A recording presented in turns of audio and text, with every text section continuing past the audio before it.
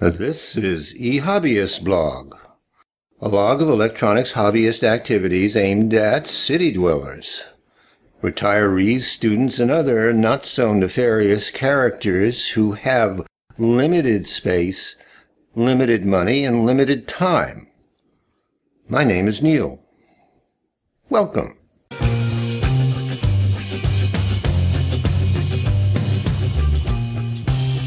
During this video, we will finish up work on the breadboard power distribution strip component. What I have is a template here that I'm going to use to serve as a center punch guide. I'm center punching the holes to be drilled. I'm going to drill out an area for a slot for wires from the power distribution strip. And start drilling small pilot holes. And cutting oil. Be nice to put it in before we started drilling, not after, but better late than never. Here we have a universal bit, and we're going to use the universal bit to drill out the holes as large as we possibly can, but stay within that rectangle. What I want is curved lines on top and bottom and straight left and right, as indicated by that rectangle in red.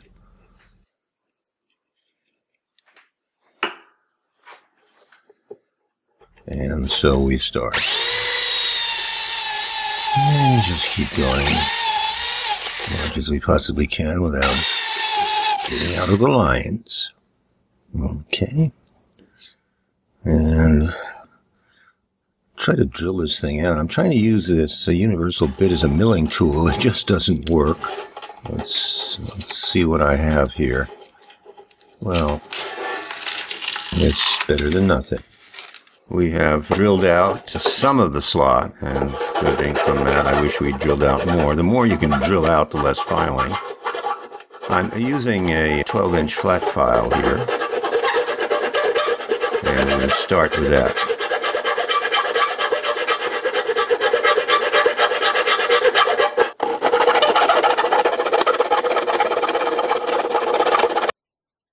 We'll try to get rid of as much material as possible with larger files and then use smaller files for control. There's nothing terribly interesting to say about these things. I seem to be doing a lot of filing. I do more filing for this project than the IRS on tax day.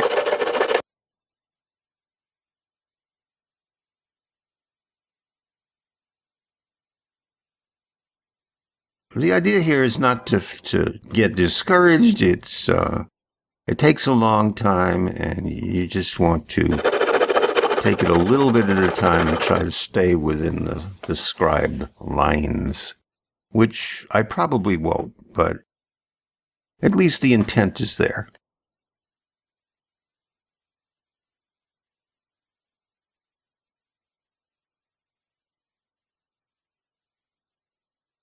Getting close.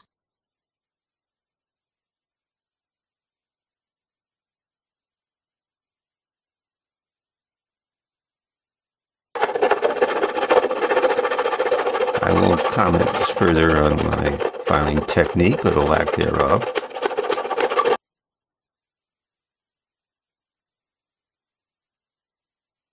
Now I've got enough material done here where I now need to start paying some attention to the top and bottom curved surfaces. I'd like these to kind of resemble something like a elongated ellipse, where the center would be where the wires are.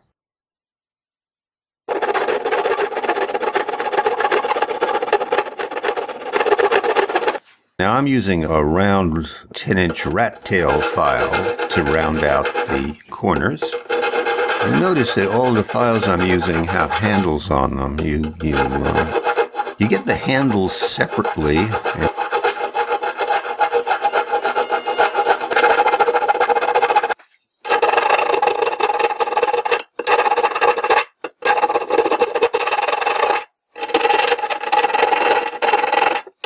And this, of course, is my answer to not having to buy files by the dozens, is try to keep the files ungunked using wire brush. And I try to use that before and after each job, on the theory that I'll probably remember to do one or the other.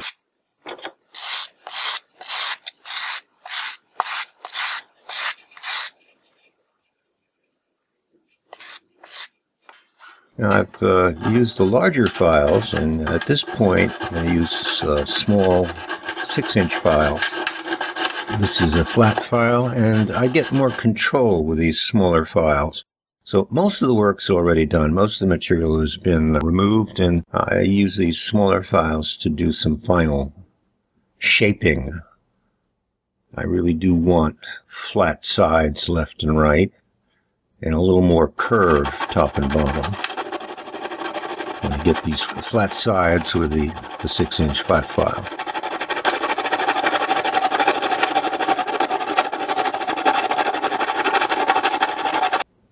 And this file is kind of flexible, so it is going to give.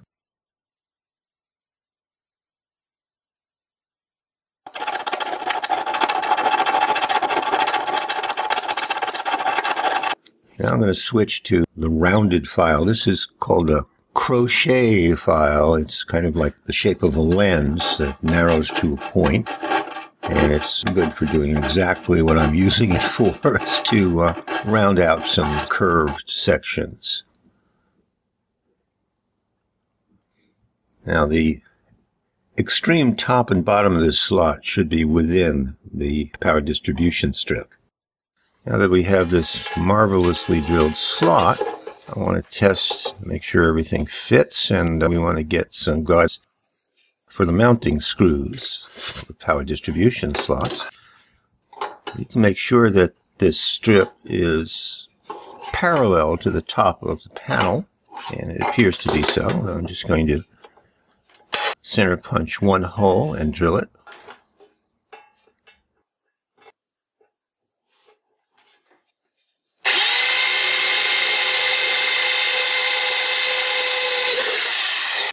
And we're going to anchor the power distribution strip from that single hole and drill the others. I can't use the template for this because I don't know how much I'm off from the template given that wire strain relief fabrication. Okay, so this is the screw fits, it's in line, and now I'm going to make sure once again it's parallel to the panel and start center punching some additional mounting holes, and not rushing things, one at a time. Center punch and drill, and now that I had 3 in, that's pretty rigid, and it looks okay.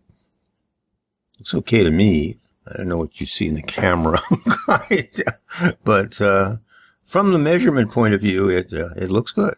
Now that I've got the power distribution strips mounted, I'm going to start test fitting the various and sundry wires, which now have ring terminals at the end. I haven't shown how exactly ring terminals wound up at the end of these wires, but take it from me, I actually did that. Okay, I had the camera turned off. Lucky you. Okay, so we test fitted all of this, and notice that I've made a correction here. When I started, red was connected to green, and now red is connected to red. How nice. Okay, and now we're just going to apply some nuts, hand tighten them. The whole idea here is just to test fit this and make sure that each of these wires is of appropriate length, it's not going to be strained or bent or what have you. And just to convince me that this part of the project is done. These wires, by the way, range from number 18 to number 20 hookup wire. And the length is such, I mean, we're talking about 6 inches at most. So the resistance is really not an issue. Even if they were all number 20 wires, I could compute this, but I'm a lazy bleep, and I don't want to get out the calculator. take it from me, the resistance in this length of wire between 20 and 18 is not significant.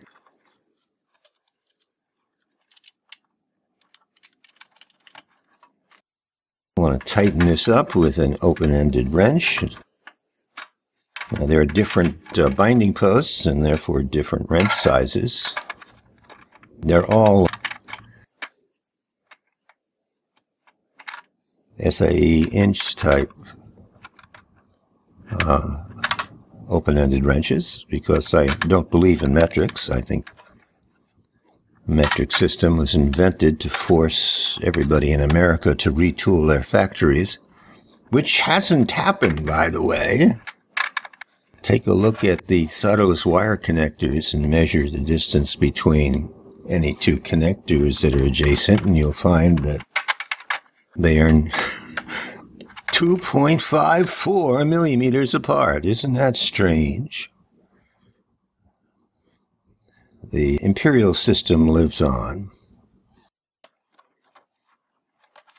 Okay, and then now the USB is connected properly to its corresponding binding post. In this video, I drilled and shaped a slot to accommodate wires from the power distribution strip, drilled holes through the enclosure top panel and mounted the power distribution strip, attached ring terminals from the power distribution strip wires to the corresponding binding posts. In the next video, we will be working on the breadboarding area. If you like this video and the idea of the channel, click on the YouTube thumbs up icon. If you want to be notified as to when the next video is available, click on the YouTube subscribe button. If you want to suggest future directions or topics, make corrections to published videos, or voice your opinion on related matters, then leave a YouTube comment. It's not all that difficult, and I promise to read it. If you want to see supplementary material that cannot be easily presented in video form, such as high-res graphics, vector graphics, files in different formats, lists of references, go to the corresponding website. Until the next time, good day.